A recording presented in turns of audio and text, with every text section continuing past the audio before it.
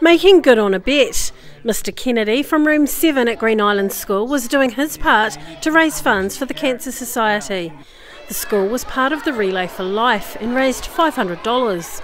But Mr Kennedy challenged the fundraisers to get $700, with the promise he would not only shave his facial hair, but also the hair on the top of his head. And he says the task proved to be a valuable lesson to the children. Their money can be put towards a good cause, and of course cancer research is a very good cause.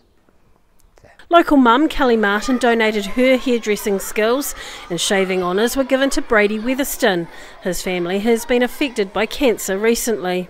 Mr K had a reason for what I did because my mum just passed away recently and she lost her hair, so yeah, I'm going to do it. Principals from local schools contributed the extra money to get over the $700 mark at the Relay for Life, and the Room 7 pupils have a long list of chores they've completed. I did the dishwasher at my mum's house, did the wheelie bin, the table, setting up the table. I made my bed, I folded up the towels and vacuumed the house. I have to empty the dishwasher, tidy my room, clear the table, set the table.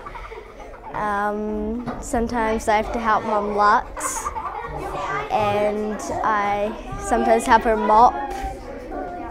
Yeah. Green Island School were one of 71 teams at the Relay for Life, and its group raised $4,400, with more donations to come in. Dee Karen, The South Today.